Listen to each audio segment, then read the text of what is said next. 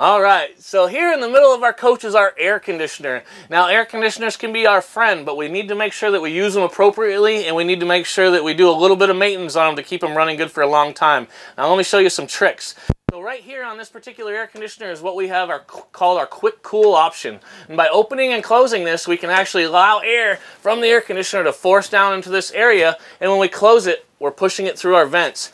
Now to make an air conditioner work as best as it can, we need to push as much air through it as we can. So we want to set our thermostat with the fan on high or on auto, so the fan comes on and off with the air conditioner when we meet our desired temperature. And we're going to open up this quick cool option. So when I get to the campground, first thing I do, hot day, I turn on the air conditioner, I open the quick cool option.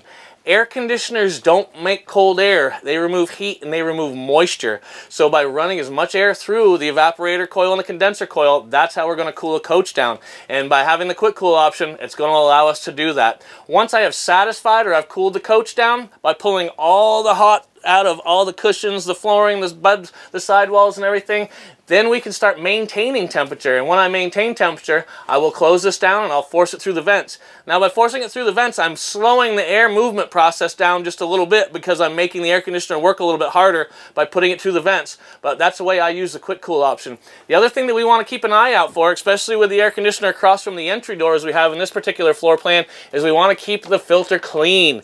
Now the filter is very easily removed. And Carl, you can see that filter is black right now.